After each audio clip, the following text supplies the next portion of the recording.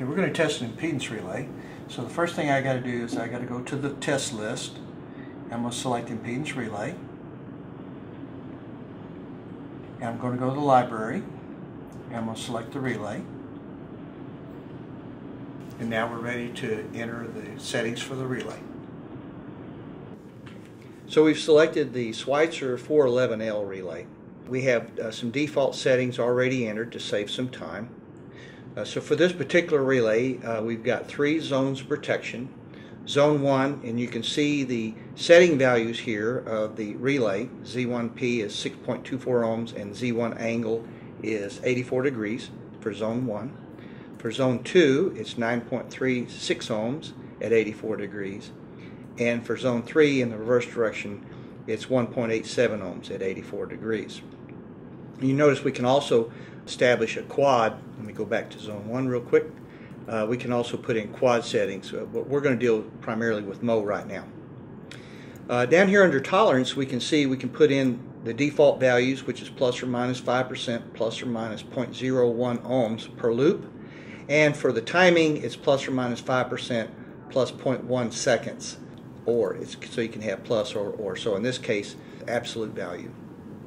We can show phase to ground, phase to phase, and 3-phase fault settings.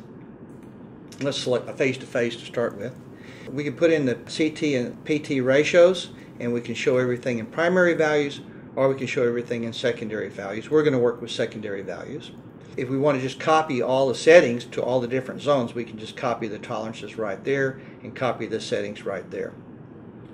So now I'm ready to go create a test. So before I can do that, I'm going to hit the green check button, and that's going to take us over here to the configuration screen for setting up the pre-fault voltage and currents.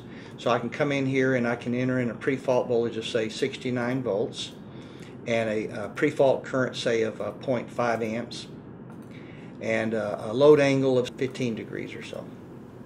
And we set a default duration time for the pre-fault at 2 seconds. That ensures that the relay will be properly polarized before we hit it with the first fault test.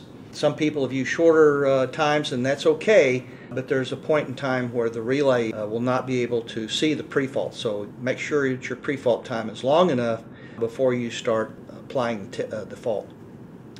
In this particular case, we're going to use constant current of 5 amps. Some relay manufacturers require constant voltage.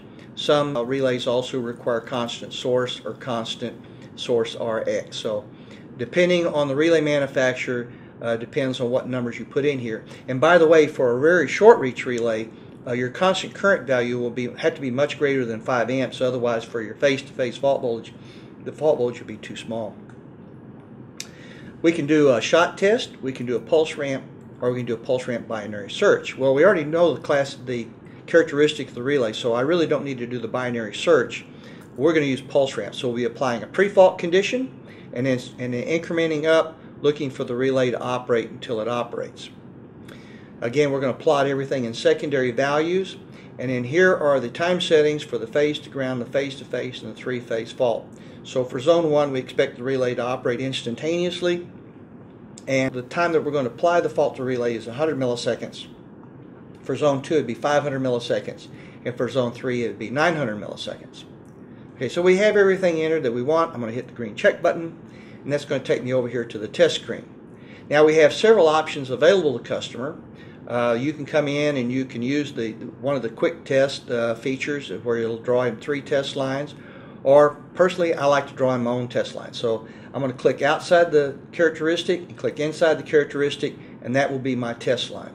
Now I can add as many test lines as you like, but the more you add, the more time it takes to do the test, and primarily for this relay, in my opinion, 2 or 3 test lines is plenty. But for this example, we're just going to put in 1 test line, and you can see it goes through zone 1 and zone 2, and I could press the play all button and it would do both zones for the face-to-face fault. In this case, I'm just going to play the 1 fault, and all you have to do is push the blue play button. Pushing the blue play button, over on the left-hand side of the screen, you'll see the pre-fault condition, and now you see the fault condition, and you can see the Z value changing, and you can see the voltages collapsing.